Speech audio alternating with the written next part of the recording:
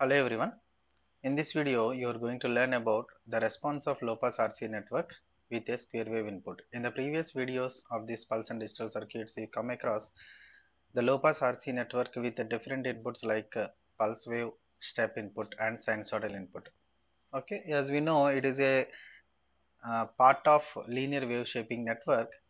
The shape of a sinusoidal signal will not be varied, but the shape of any non-sinusoidal signal definitely varies when passing through a low pass RC network. Now, in this particular video, you are going to see how a square wave is going to be changed when passing through a linear low pass RC network. See here, the first input component here we are having a resistor followed by capacitor, whereas the output is taken across the capacitor, and this is the square wave we are applying at the input of this RC network. So the square wave we are having, first we have seen step, later we have seen the pulse, and now we are just continuing the same response and extending the input waveform like this to become a square waveform. Okay, so initially I already told you the capacitor is initially uncharged for any type of network. When we are considering the operation of either low pass RC network or high pass RC network, we are assuming that the capacitor is initially uncharged. That means the voltage across capacitor is 0. Similarly, the voltage across capacitor is 0 at the initial condition, nothing but across which we are taking the output. So output is also 0 at the initial condition. So both input and output are at this particular point. Now, if you see the input signal at this particular point like t is equal to 0, at this instant there is an abrupt change. There is an abrupt change in the input from 0 to, let us consider some V1 or V dash. Okay, and let us consider this particular amplitude as V double dash.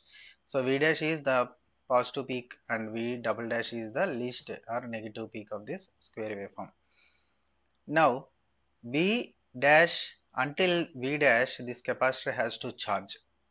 The capacitor has to charge. So as the initial voltage across the capacitor is 0, slowly the capacitor tries to charge up to this particular voltage V dash. Immediately when it reaches the particular point like t by 2, what happens? There is again a sudden change from V1 or V dash to V double dash. Let us consider the strength of this signal is V, and there is an abrupt change from V dash to V double dash like V volts down. The capacitor does not allow sudden changes, so immediately the capacitor slowly starts discharging until this point. Again when it reaches this particular amplitude and at the time instant t, the capacitor has again sudden change in the input and again capacitor charges slowly. So this particular waveform will be continued like this. Okay, so capacitor is not having a stable response and it is continuously charging and discharging as the input voltage waveform changes.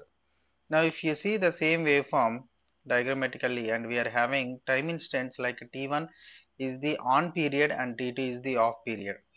Okay, in this waveform what I am going to explain here, how the response of the waveform changes, how the response of the circuit changes its waveform, input waveform, depending on different RC conditions. If RC is less than the input signal time period, and if RC is incomparable with the input signal time period, and if the RC is very far greater than the input signal time period, what are the different waveform shapes that we can encounter here? I am going to explain.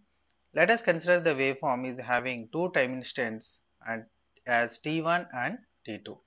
T1 is the time instant which is a positive peak signal, or we can say on period of this particular square waveform, and T2 is the off period where it is the time period for negative peak signal. So that's why we can say it is on period and it is the off period of the square waveform. For a perfect symmetrical waveform, we can say T1 is equal to Tt is equal to something like T by 2. Okay, then we can say it is a symmetrical waveform where on period is equal to off period, where for that signal we will be having a duty cycle of 50%. Duty cycle we know T on by T on plus T off. Okay, so now we are having the amplitude levels of this particular waveform as V dash and V double dash on either sides. Now, when this type of signal is applied at the input of this RC network with a condition RC less than T, less than T means what about the capacitor charging and discharging? It immediately charges and immediately discharges. Okay, when RC product is very small compared to the input signal time period, the capacitor takes very less time to reach its steady state. Okay, that is the meaning of this RC less than T. What do you mean by RC? RC is nothing but a time constant. RC is nothing but time constant. Don't forget this. Product of resistance and capacitance tau. We can say tau is equal to RC, which is nothing but a time constant. Okay, here T is different. T is the time period of signal. Tau is the time constant of circuit. Okay, see, as I said, it immediately charges and immediately discharges. And whereas if you are having RC incomparable with the input signal time period T, nothing but RC is equal to T, at this time you will be having a waveform like this as shown in this figure. Suppose if you are taking the product of R and C, nothing but time constant is very far greater than the input signal time period, that means capacitor takes very long time to reach the steady state. That's why the steep response will be there. A steep response will be there like that. We can say this type of waveform is nothing but a triangular waveform. Triangular waveform when RC is less than T.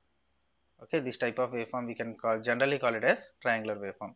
So these are the different types of waveforms shapes that are available when a square waveform with different R and C products are being considered. Now let us consider the calculation of this voltages like V01. Suppose consider this waveform and capacitor has to charge up to this V particular V dash and voltage of V double dash in the discharging period, and in the during the charging we are having V01 as the upper voltage and V02 as the decreasing voltage, nothing but rising period and as well as falling period. Now we are going to calculate these two voltages individually, and after substituting one on another we will be having an equation. Okay, let us calculate that. So now consider from these figures we can write the rising portion, we are writing it as V01. V01 is equal to, what is V01? V01 is the charging period of the capacitor during on period of the input signal. So that's why V01 is equal to, what is the formula for the output voltage? V01 is equal to V final minus, I am just rewriting the same equation what we have discussed in the previous class. So V final minus V initial into e power minus T by RC. This is the most generalized formula for the capacitor to charge from a minimum voltage to maximum voltage, initial voltage to final voltage. What is the initial voltage and what is the final voltage here? See, if you see the waveform, see here we are taking the initial value, initial voltage as V2, initial voltage as V2. Final voltage means up to which the capacitor has to charge. Actually, up to which voltage the capacitor has to charge, not up to where it has charged. Up to which it has to charge is V dash. Okay, understand the difference. What is the final voltage for the capacitor to charge? That is V dash. What is the final voltage that the capacitor charged? That is V1. Okay, V1 is the voltage that is charged up to where it is charged, but up to which point it is charged, it has to be charged, that is V dash. Okay, suppose if there is no excursion from this on to off, definitely the capacitor has to charge it up to this V dash. That is the meaning of this one. Okay, so that's why the final value is V dash and initial value is V2. So V dash minus initial value is V2 e power minus T by RC. This is V01 during rising period. Similarly, during falling period V02 is equal to Consider the same notation V final during falling period means this one. During this period V final, what is the final voltage? V double dash. So V double dash minus V final, V double dash minus, what is initial value? Now initial value is V1. V1 into e power minus t by RC. Okay, e power minus t, see here, suppose if we are starting at this particular instant, it is t is equal to 0. But now when we are taking the V02 notation, V02 is started the value at t is equal to t1. Okay, that's why in the entire time axis we need to eliminate this particular part, t minus t1. So it is t minus t1. Okay, now yet t is equal to t1, V01 is equal to, see here, yet t is equal to t1 at this particular instant, t is equal to t1, it is V1. Okay, we are naming it as V1, and similarly at t is equal to t1 plus t2, at this particular point we are having V2. Okay, so V01 is equal to V1. So that implies, take this same notation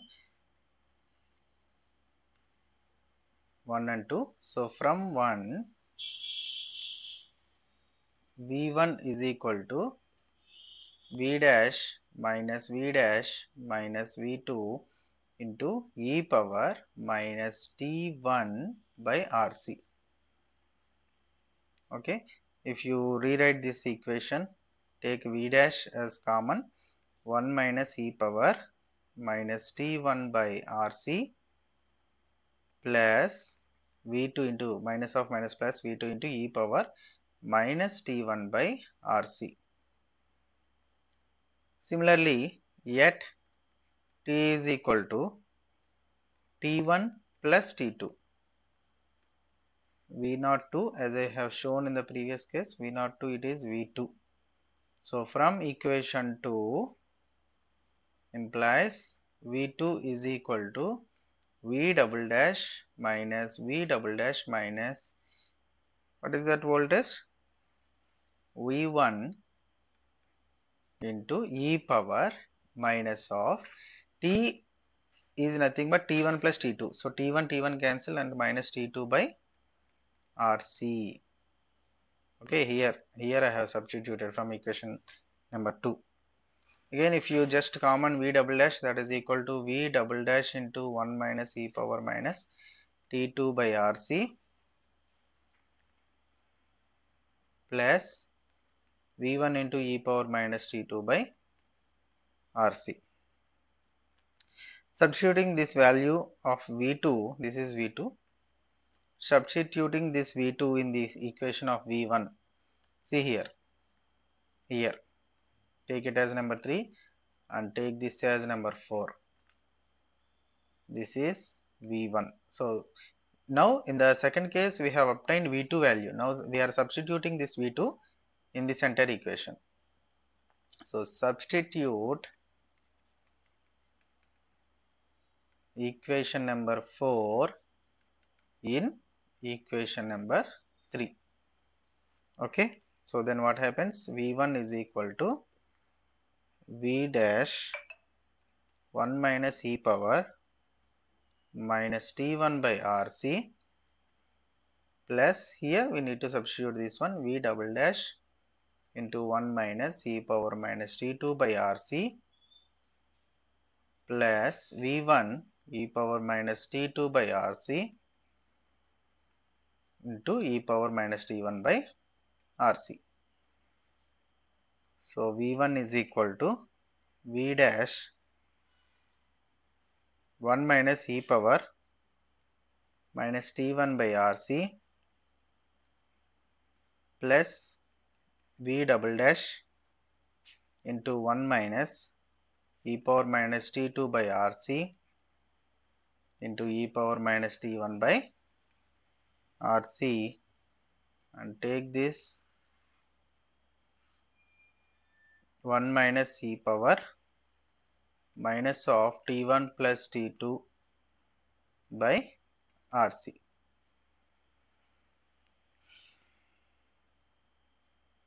So what we have done here is just I have taken this V1 outside from this entire and sent these remaining part on the left hand side and taken V1 as common and I have taken this one. Now similarly on the other hand we will be having V2 also similarly 1 minus e power minus T2 by RC plus V dash into 1 minus e power minus T1 by RC into e power minus T2 by RC divided by 1 minus e power minus of T1 plus T2 by RC. Okay. So now let us consider the square waveform we have given at the input is a symmetrical square waveform which is having equal time periods on and off. Okay. So for a symmetrical waveform T1 is equal to T2 is equal to T by 2 and the voltage levels V dash is equal to V double dash or we can say minus V double dash is equal to V by 2. That means V2 is equal to, we can write it as minus V1. V2 is equal to minus V1. That means the square waveform is exactly divided half on the above part and half on the below part from the reference axis or DC line. So after substituting this V1 is equal to V by 2 1 minus e power minus T by 2 RC because it becomes T by 2 into minus V by 2 into 1 minus e power minus T by 2 RC into e power minus T by 2 RC divided by 1 minus e power minus T by it is T1 plus T2 so it is simply RC that is equal to V by 2 into, see after simplification of all these we will be having an equal notation like e power minus T by 2 RC divided by 1 plus e power minus T by 2 RC. So if you take the minus common from above, we can write it as e power, otherwise you can rationalize. Suppose 1 by, in the numerator you can write it as 1 minus 1 by e power T by 2 RC and then in the denominator also. So both becomes positive e power T by 2 RC minus 1 divided by e power T by 2 RC plus 1. Okay. So if you assume this as x is equal to something like T by 4 RC. Okay. Let x is equal to T by 4 RC. Then it becomes 2x here and here also. So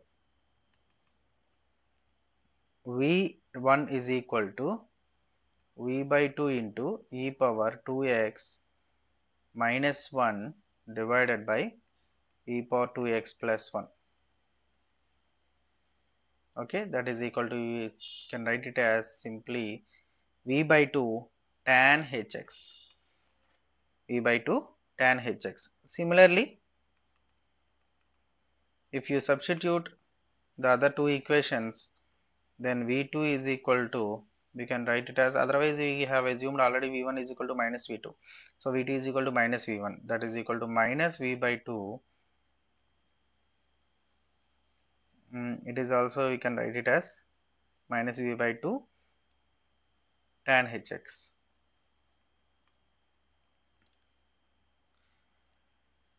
Otherwise simply you can write it as minus v by 2 1 minus e power t by 2 rc divided by 1 plus e power t by 2 rc.